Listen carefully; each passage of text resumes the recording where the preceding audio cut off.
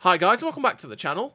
Today I've got two replays in the Western Alliance Entry Era 2 Tech Tree Medium Tank, the AMX 30B 66. Now if you do like the video, as always don't forget to like and subscribe down below as it really does help out the channel. And yes, the 30B 66, it was a tank that I didn't actually mind grinding through for an Entry Era tank. Quite a few of the Entry Era vehicles that they've released in the tech tree I have thoroughly detested. I've just not enjoyed playing them. I didn't like the M60.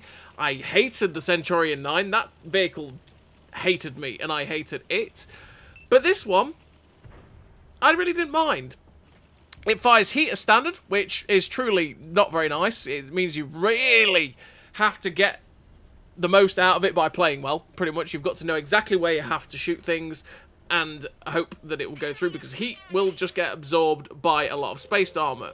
But it's got a pretty decent reload. The gun handling on it felt okay, and to add to that, one of the reasons that I truly did love it was the 20mm auto cannon that this tank packs, because the 20mm auto cannon just gave me a dynamic that the others couldn't, and that is the ability to just shred things. And especially when you get the YOLO light tanks, which happens all the time, you could track them and then just utterly destroy them. Like, they have no hope. Like, they just get shredded and sit there going, no, my hit points, as you eviscerate them, right?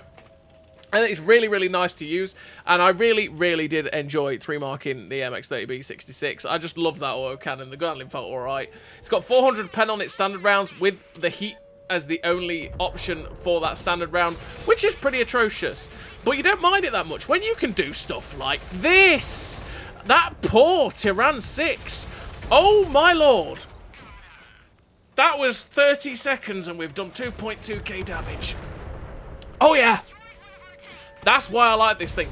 That bounced because that was, well, poorly aimed, number one, and, well, it just got absorbed by the spaced armor. But once again, this is why I like this tank. Because of this. So, in the space of probably 1 minute there, we've done 4k damage. Yep, that's why I like the 30B 66. That's why I like all of the AMXs in Era 2.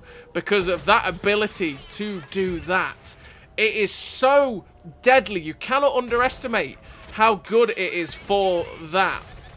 And it gets you out of dodge so much more than some of the other Entry Era vehicles you play, because they don't have that capacity to just deal with that sort of YOLO.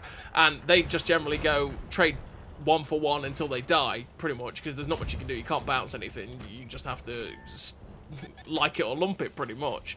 And I definitely have thoroughly enjoyed the 30B 66 and all the, like I said, the AMX series. And they're pretty handy as well for the German light tanks. Not so much with this one, but I've had it with the AMX 30B2 and with the Brennus, because I did 3-mark the Brennus as well, where you can just shred things with the beautiful autocannon, and they just, if you track them, especially when you realise they're going to fire the missile and then just shred them, oh, it's a very, very good time. So what do I run in terms of recruit and equipment on the AMX 30B 66?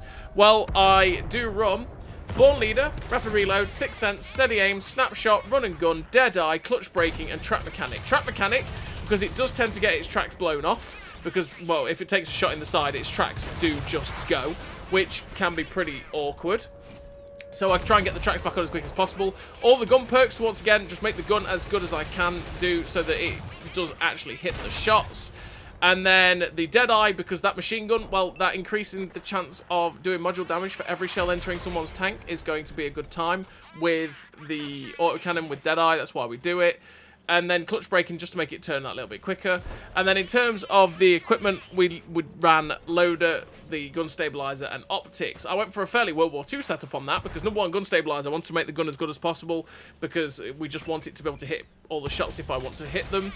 The loader, naturally, to make my DPM better, which is always what we want to do. And optics, because I wanted, in this 3-mark grind, to up my assistance capacity. I wanted to be able to spot things at further distances, and that way, if I did spot them and my team shot them, I would boost up how much damage I was getting on my assistance damage, and naturally that helps me with my mark of excellence, right? That's why I wanted it.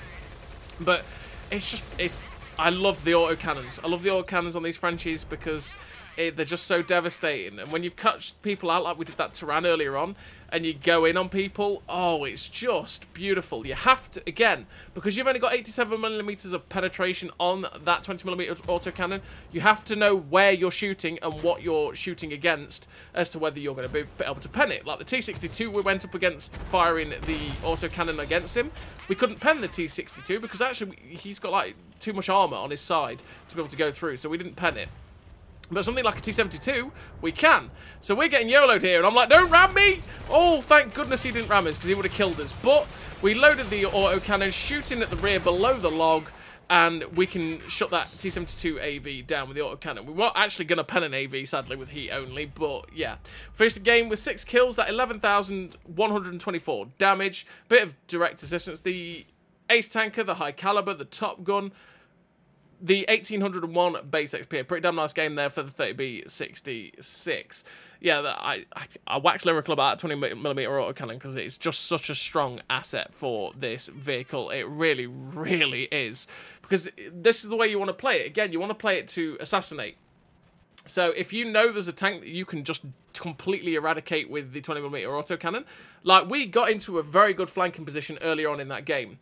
And that meant that we caught them all out. We knew that the Tyran 6 we could pen in the rear. And if we could just get the heat shells in and just start machine gunning him, we'd be able to get a lot of damage. And you saw it in like less than 30 seconds. We had 2.3k damage. And then the 30B 2 YOLO'd us. And because we got the drop on him and he went past us too much, we managed to machine gun him with our autocannon. And then hit him with the main cannon as well. And we, you know, within a minute from killing the Tyran 6, we'd got another 2,000 damage. It's just that strong, and that's why I thoroughly enjoyed playing this 30B, even though it's got the downside of having only heat. And the big problem for this tank is the fact that it does fire only heat, because 400 pen is great on these standard rounds. It's fine. You'll pen most things that you can pen in that, you know, in spots that aren't spaced armor. You can pen pretty much everything in the area with that 400 pen. But there are tanks that, unless you get the rear for the machine gun, or in general, you're not really going to do too much too. And stuff like the T-72 AV that you saw at the end of the last game is one of those. AVs, the Soviet vehicles in general, you're not really going to do too much to them because the heat just gets absorbed in their ERA or their spaced armor, and you don't do too much damage to them, and they're an absolute pain to deal with for this vehicle, and that is a real downside, and I'm never going to sugarcoat that. The heat round with, well, the only having a heat round as a means of penetration is going to give you performance issues, and we know, gentlemen, we don't like performance issues. And that's what this vehicle can have against spaced armor. So, yeah, bear that in mind when you do play it. You've really got to know what you're going in against, what you're going to try and target, and where you're trying to use this autocannon against. Because if you don't use this autocannon, naturally, you're just doing yourself a disservice playing this vehicle, and it's really going to be an absolute horrible experience.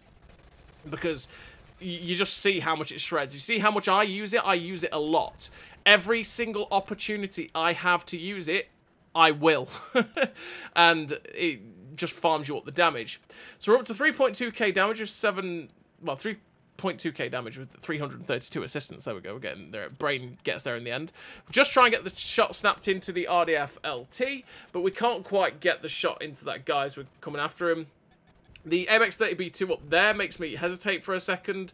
It is currently 12-8, but we know where most of their team is. We try and get the shot snapped into the Type 80-2, but that ended up just not penning. And I want to go after this guy again, because he's given us his side and possibly his rear. I'm thinking maybe I can track this guy, get him in the rear, and auto-cannon him, and that'd be glorious. But we got up behind the AMX 30B 2, finish off that guy. The Type 80-2 is coming in, and again, we know that we could possibly pen him in the rear, but sadly we just couldn't get behind him to use it. But he got shut down by our bandit friend. There's 5 tanks left. There's the heavy tank at G4, there's the heavy tank at D5, and there was something spotted down at F7. So what we're going to do is just YOLO forward and try and get behind this AV, because I'm expecting this AV to be facing the heavy tank in front, which means I can machine gun him. And yes, he is. Hello, Mr. AV. Let me machine again. Just look how fast his hit points disappear. And I didn't actually kill it there. And there we go. We actually do finish it off. You see, you saw me go, aha, I should have killed it now. Oh, wait, it didn't die? Oh, well, have some more bullets. And then we finished it. Again, his hit points vanished in the blink of an eye. Catch people out. they're going to know about it. Naturally, you have no armor, so if they do YOLO you, they're going to pen you. But especially if they're some of the YOLO light tanks, they're fantastic at dealing with it.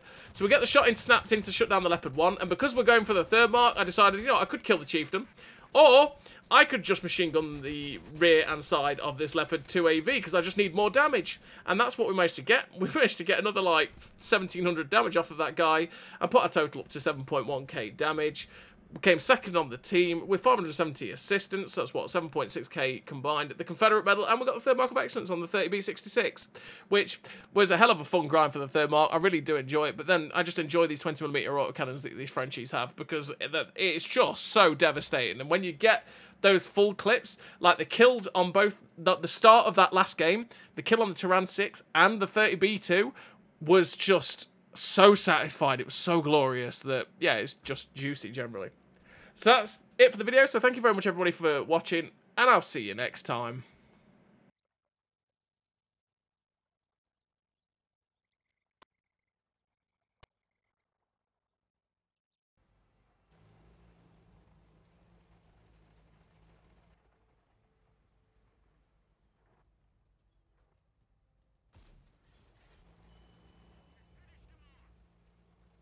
A great success.